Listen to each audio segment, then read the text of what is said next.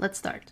Hey Grains, today we have a mystery box full of art and craft supplies. I have no idea what's in there because this box was sent to me by Joann. Last time I checked, we don't have a Joann here in Canada, but I think they do ship to... Anyways, I'm not one to refuse things from a craft store because I'm very weak to craft and art supplies. It's bad. Don't look in my closet. Way too many art and craft supplies I don't need or may need. Don't judge me. By the way, I did want to mention that this video is not sponsored by Joann, just to be clear. What place do you know where you live that has art and craft supplies that you love to check out? Before Michael's came in, which is the biggest craft store here in Montreal where I am now, our local craft store was called Omer Dessert. And yeah, their prices were really expensive. Luckily, competition works in our favor. But I'm really curious to know what's your favorite where you live. In Japan, my favorite is actually Sekaido or Daiso. Let's see what's in this mystery box because I am super excited to check it out, and if possible, let's do something with as many of the items in there. I'm really excited because I have no idea what's in there. By the way, if you like weird, mysterious things, make sure you subscribe because I do all the weird, mysterious things. Everything from unpackaging mystery blind bags, yeah, 100 of them, all the way to doing a tattoo for the first time. So click on all notifications while you're there. All right, so let's see what's inside. Okay. Ooh, okay. A personalized note, handwritten. I have goosebumps. Thank you. I feel like they see me. In all honesty, these things would not be possible unless it was because of you Grains. Well, I should say thanks to you Grains, because who would notice me? Surely not many people, but because you Grains are so amazing, it's turned into... I'm salty crafter. I'm sweetie crafter. I'm salty. I'm sweet. Okay, we get an impression of something spooky. Why does it smell nice in here? Smells nice. Oh, smells like pumpkin. Okay, you know what? I want to check out what's written here. All right, so this is an absolutely sweet note from Joann. I honestly can't believe that Joann knows that I exist. Michaels, your turn to make a move. I'm just saying, Joann obviously is giving me attention. We might go out on a few dates. And hey, if you don't come up with a bouquet of flowers somehow, no dating. We gotta get to know each other first. But Joann's doing the first move. I appreciate that. And they do specifically say that they're looking forward to my next creation. So let's go ahead and see. One of my biggest worries, I know this is gonna come off as self-entitled. I'm not. I'm just saying. Sometimes these packages are just a bunch of things thrown in there for creators. I'm curious if there's things I usually work with, because then that would mean this package is a 10 on 10 if they've seen things that I've worked on. I know this box is annoying. You know what? I'm just gonna cut this. It's hiding my lighting. No, I actually kind of like this box. I could just do this. Oh, okay, I got you. I got you. No, wrong way. Wrong way. I should have turned it the other way. Oh, no. Oh, no. Oh, no. All right, so now we are ready to open this. I feel like we can even use a ribbon like this. It really depends what's in here. We gonna keep it? Okay, and oh my god, is that clay? Holy car. Okay, what's this big okay, I have goosebumps everywhere. Joann. Okay, I'm gonna put everything aside and I'm only going to discover it with you Grains because this box is pretty big. We're gonna move it. And I wonder if this is a service that they do offer. Let's say, for example, you go on their website and they're like, check 3 of your favorite hobbies, and then they make a mystery box. That would be a cool idea. So the first thing we get is a set of variety brushes. I can never have enough brushes, even to the point where you Grains are sending me brushes because you're like, your brush kind of looks like it's tired. Put it to retirement, Jackie. And I'm like, okay, I get the message. So that is neat. Next is something I am extremely familiar with, which is the dual-ended tools from Sculpey. This was also included in my craft kit because I love these tools so much. Again, I can never have enough of these tools. And then, oh, Artsmith. So is Artsmith the brand name for Joann? I'd be curious to know. For those of you who know them, let me know in the comment section below. So we have a set of acrylic paints. I'm a huge fan of oil painting. I haven't done oil painting in a long time, but oil paints are my #1 to go when I have free time. What is free time? I'm sorry.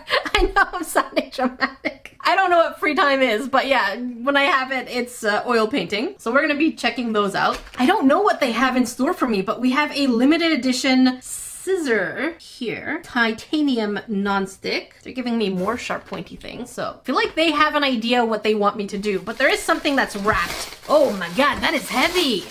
Oh, that is heavy. I have no idea what this is. We'll get to, what is that? I don't want to look. I kind of want to look. Okay, let's not take out the big box. Let's not take out the big box. So we have two types of Sculpey Primo. So this is a little bit more firm in terms of the actual texture of the clay itself, but it should also be a lot more durable. So we have a bit of a sparkly black, which is very reminiscent of the night sky, and just a pure black. And this one is called Twinkle Twinkle, which I really love the name. So here we go for that one. I'm really, really curious. Ooh. Okay, so I see mini easels over here. We have four of them. I'm actually starting to think that Artsmith is the brand name for Joann. And we get 6 mini canvases. Again, Artsmith. So I think at this point I'm about 90% sure. All right, now let's check out what this heavy super wrapped. I mean, this is super wrapped. Look, so we ain't joking here. We ain't gonna remove, maybe we could remove, no, we're just gonna go through it. Is this the thing that smells good? What are you? Maybe they just spritz the entire box and they're like, we got her. We know she likes to sniff things. What is that? Is that a candle? I don't know. I appreciate the time it took to wrap all this. Scented candle. I knew something smelled good. So we have something called First Frost. What is it? It's like a scent of like vanilla, but like a pumpkin spice and a freshness to it. This is really nice. I'm gonna be lighting this up for sure. And then last but not least, this box. What are you? All right, so we have a Halloween decor. So it looks like some kind of cobweb. Let's go ahead and pull it out. Oh, all right, let me put some batteries in. All right, so I'm going to be turning this on right away. If you have any kind of sensitivities to light, I'll let you know to what timestamp you can jump to. All right, and this is the first one. You know what? I think we need the lights off. All right, so this is the first setting, which goes from a slow strobe to a faster strobe. I'm not gonna show too much of the faster strobe, but it's kind of cool. Next we have, oh my God, yeah, that is quite the stroby light. And then we have flashing. Next, oh, I like that. I really like lights that go in and out, like fade in and fade out. That is a really slow fade. Look at that. Oh no, I don't like that. And then again, we have another fade in and fade out. This one's a little faster. Oh my God, that's too much. And then, yeah, this one doesn't move. Or does it? Can't tell. I think it just stays. And that's the last one. All right, so basically here's everything that we got. Let me know in the comment section below what would have been your first idea as a project that popped into your mind once seeing everything. Because for me,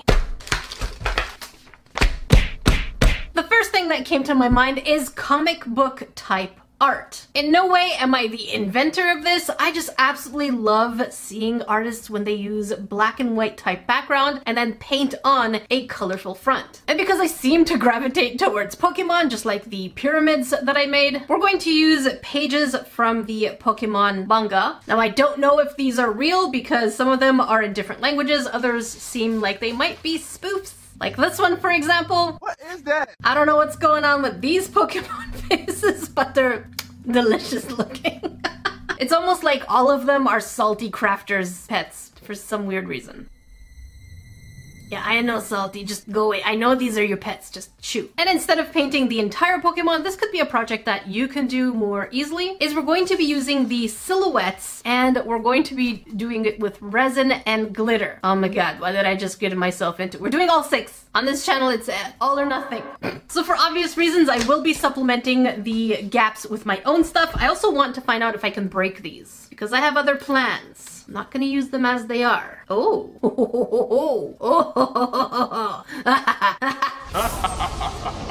Yeah, I have different plans for these. Let's see if you can get into my brain.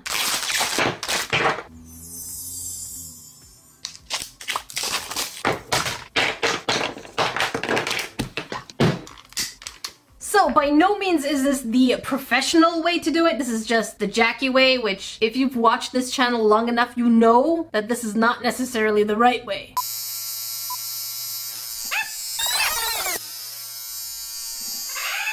We get into things on this channel. So I went ahead and cut out the comic strips. Sometimes I left them bigger, other times I just cut a panel at a time. We want a good variety of sizes. Now I feel like technically you can use glue, but the reason I'm going to use Mod Podge is because we're going to use resin. And some of the best way to seal paper is to use Mod Podge. Again, not sponsored by these guys. And for those of you who've never used this before, it's basically a sealant, but it will not get your paper wet. I don't know how they do it, but to me it's magic. So we're gonna use their brush. This is a very soft one. And I want some of this to go to the edge, so I'm going to do that. So let's get the canvas a little wet up here with the Mod Podge. This is always so nerve-wracking. Let's get the edges very nicely, because the last thing we want is for our paper to actually lift. Okay, here we go. Very nice. Very sticky, like so. I don't think I put enough. Okay, here. Very nice and sticky. And I think I want this, let's see, let's get the edge. And no, that's too low. Here, there. Okay, I'm gonna press it down, and I feel like this might come off, so I'm gonna cut a little slit over here. There. And bend it down. Yes! Oh my god, yes, that looks good. Okay, I'm gonna cut off the excess, and we'll continue doing this here. Like so. There.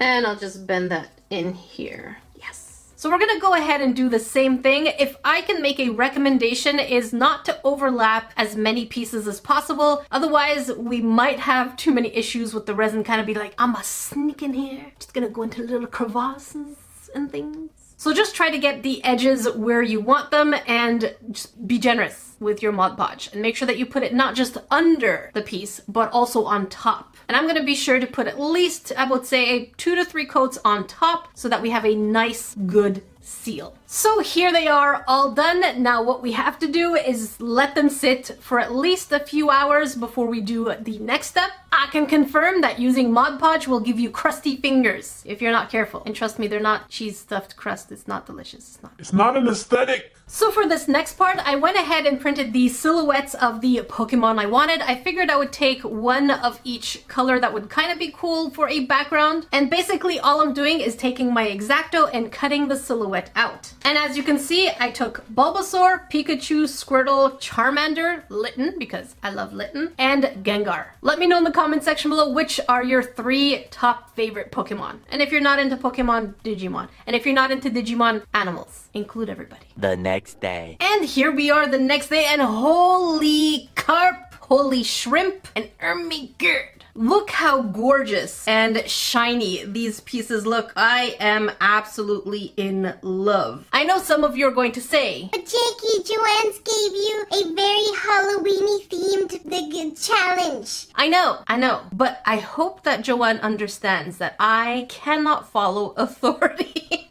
And I mean, this is the kind of relationship we're just going to have to build. I am a rebel without a cause. And I just wasn't feeling particularly spooky today. And my friend Ace of Clay did recommend that maybe I could have done a character popping out of the canvas in the same way that Steve Casino does. But I was feeling pretty geeky. I mean, nerdy crafter. Just nerdy crafter is not just a name, you know. But yeah, I have to say, look how pretty these are. Now, the next step is something I'm really nervous about because we're going to be, we're going to be using light modeling paste. And basically, it's kind of like a clay, but mushier. And I can't think of a way to integrate this in my current project, but let me think on it a little bit. We still have another part of the project that I really want to try. So we're going to go ahead and use the palette knives that came in here because I want to spread a nice thick layer. I'm really nervous about this part. So, okay, here's our first canvas that we're going to use. Since I want to do Pikachu first, we can do it this way, like so. And the good thing about this modeling paste is that it can be colored with acrylic paints. So I think I'm going to give it a light color and then a darker version of that color as the outline kind of thing. Bear with me here. Makes sense in my head. Let's put this aside. And I've never mixed this with colors, so bear with me here. And we're going to use the acrylic paints that came also in this box. We need a Pikachu yellow. I hope these are thick. I like me some thick paints.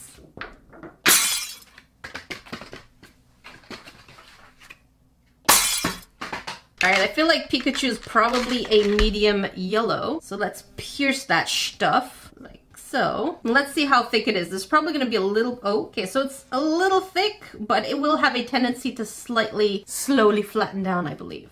Oh, maybe I'm wrong. So we can see that the peak that we made is already slowly starting to flatten. So I'm not going to use this for texture. Luckily, we have the modeling paste. I'm going to put this aside so you grains can see after time how flat it gets. All right, so the first thing we're going to do, I'm going to choose this canvas because we have a clearer view of Pikachu. We won't have that privilege on every single one of them, but I'm just gonna do a little bit of tape on the edge here and a little bit at the bottom. By the way, the part that has the inner part of the silhouette is a little taped, so I will just go in manually after and fix that part. So let's put a little, oh my god, Pikachu, please. So we want it as flat as possible, and there.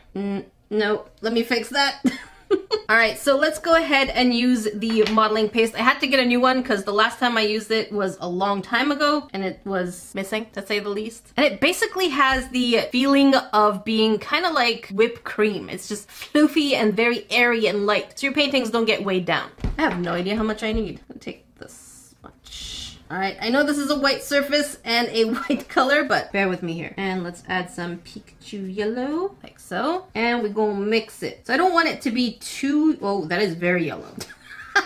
Well, about that. All right, so we're gonna have a nice rich type of yellow, but look at that. Look how nice this is. You could just keep the shape of things. Well, I mean, this is too thin, but look at that. If you want peaks, it'll give you peaks. And that's exactly what we're gonna go for. There we go. That is nice. All right, so here we go. What I'm gonna try to do is I'm gonna start by the edges and work my way inwards just so that we have no risk of contamination, I'm hoping.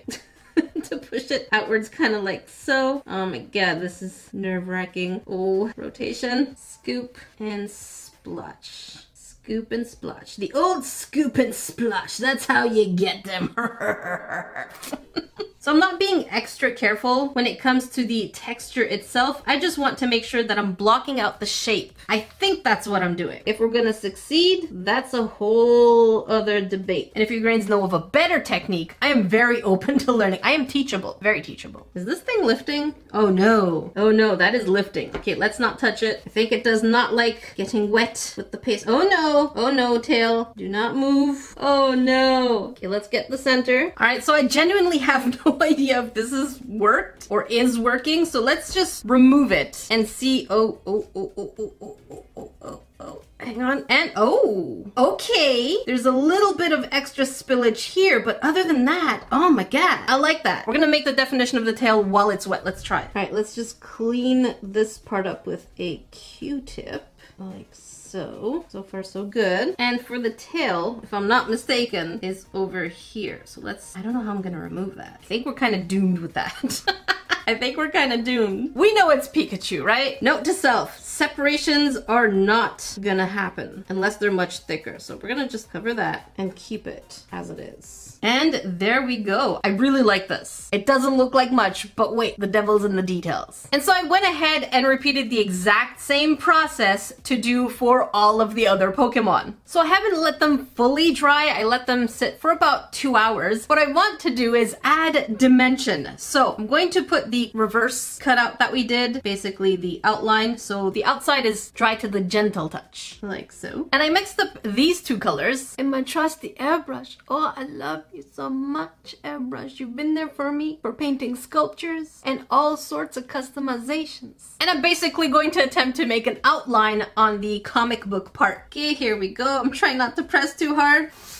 And yes. Oh, that is really light. So it kind of looks a little dirty. Not sure how I feel about that. I think I want it darker. And so here is the before and after of them with the outline versus without the outline. At first, I was a little worried. I'm like, oh my god, what did I do?